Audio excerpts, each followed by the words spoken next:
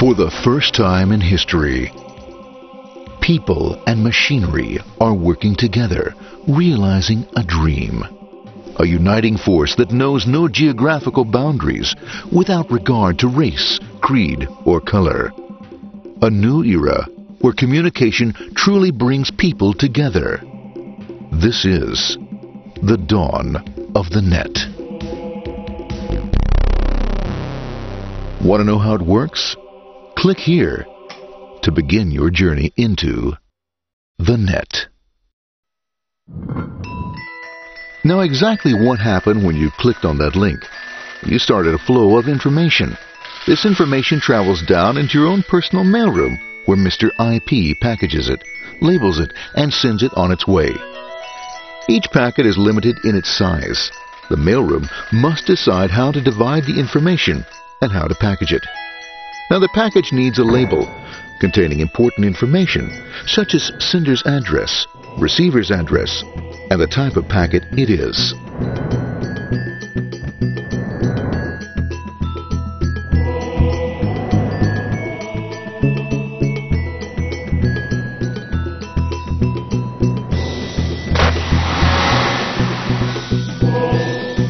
Because this particular packet is going out onto the Internet, it also gets an address for the proxy server, which has a special function, as we'll see later.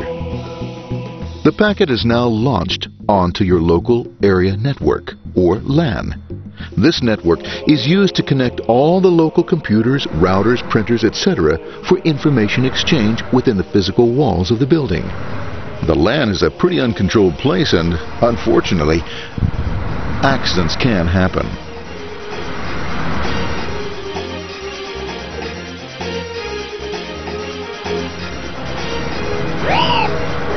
The highway of the LAN is packed with all types of information.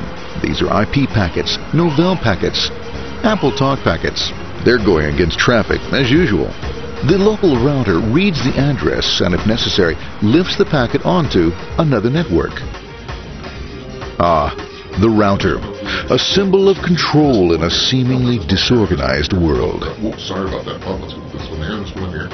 This moves here, this one goes here. I don't like this one. Let's stop this one. Let's go here. A little over to the left. Let's move with this one here. Another channel here. Let's put that one here. Let's put that one here. There he is, systematic, uncaring, methodical, conservative, and sometimes not quite up to speed. Sorry. But at least he is exact, for the most part. That one was there, that one was there, that one was there, and this one was there. Well, another one that was there, that was there. He's behind that one, still there, that was there, he was there, one was there,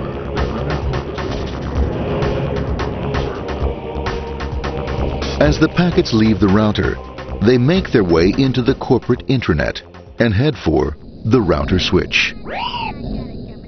A bit more efficient than the router switch plays fast and loose with IP packets, deftly routing them along their way. A digital pinball wizard, if you will. Here we go. Here comes another one. And it's another. Watch this, Mom. Here goes. Whoop, around the back. Hey, in there. Over the left, over the right, over the left, over the right. You got it. Here it comes. Right down. He shoots. He scores. It's going. Hey, Wayne. Here, watch out. Here comes another one. Oh, here we go. And it's gone. As packets arrive at their destination, they're picked up by the network interface, ready to be sent to the next level. In this case, the proxy. The proxy is used by many companies as sort of a middleman in order to lessen the load on their internet connection, and for security reasons as well.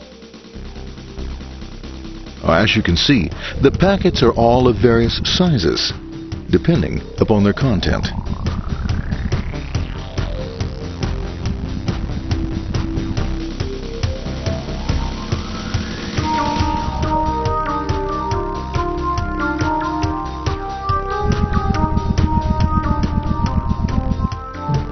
The proxy opens the packet and looks for the web address, or URL.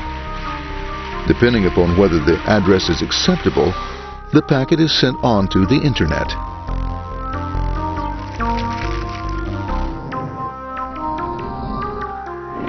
There are, however, some addresses which do not meet with the approval of the proxy, that is to say, corporate or management guidelines. these are summarily dealt with. We'll have none of that. For those who make it, it's on the road again.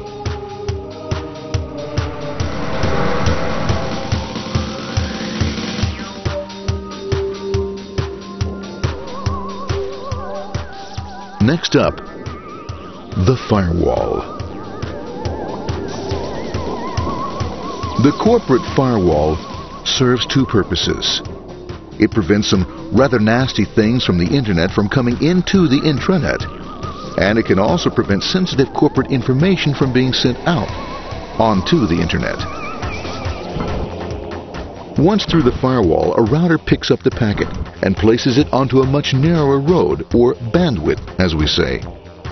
Obviously, the road is not broad enough to take them all.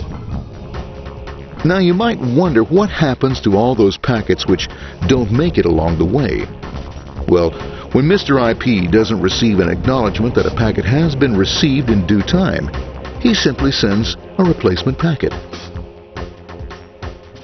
We are now ready to enter the world of the Internet. A spider web of interconnected networks which span our entire globe. Here, routers and switches establish links between networks. Now, the net is an entirely different environment than you'll find within the protected walls of your LAN. Out here, it's the Wild West. Plenty of space, plenty of opportunities, plenty of things to explore and places to go.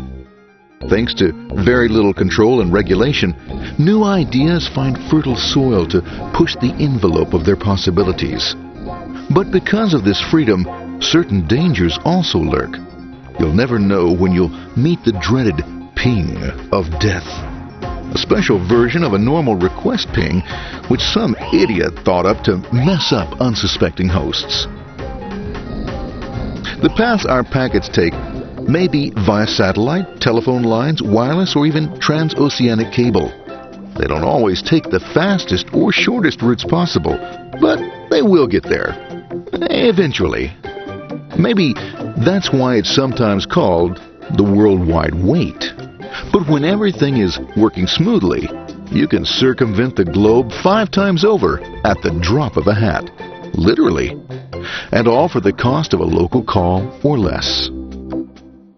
Near the end of our destination, we'll find another firewall. Depending upon your perspective as a data packet, the firewall could be a bastion of security or a dreaded adversary. It all depends on which side you're on and what your intentions are. The firewall is designed to let in only those packets that meet its criteria. This firewall is operating on ports 80 and 25. All attempts to enter through other ports are closed for business.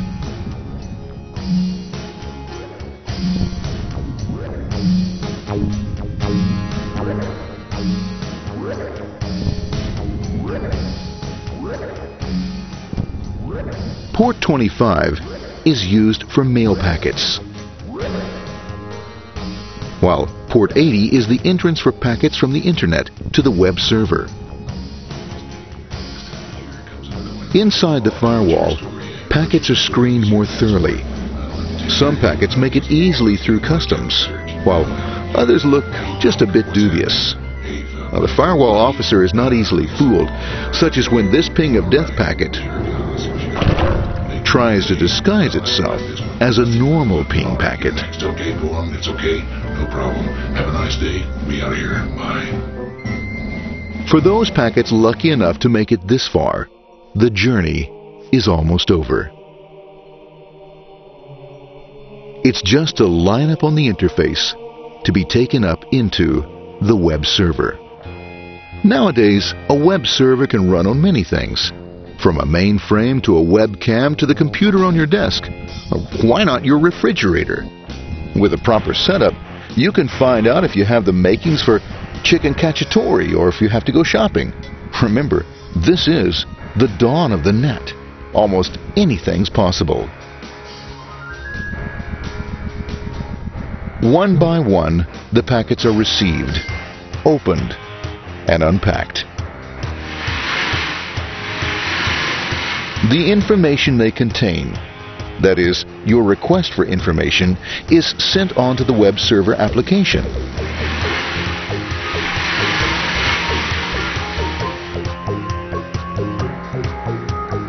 The packet itself is recycled,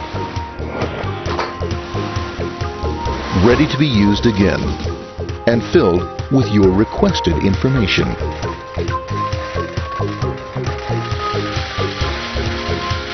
Addressed and sent out on its way back to you. Back past the firewall, routers, and on through to the Internet. Back through your corporate firewall.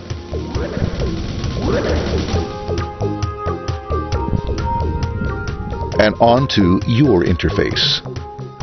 Ready to supply your web browser with the information you requested.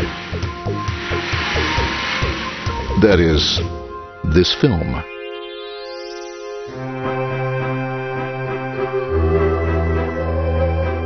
Pleased with their efforts and trusting in a better world, our trusty data packets ride off blissfully into the sunset of another day, knowing fully they have served their masters well. Now, isn't that a happy ending?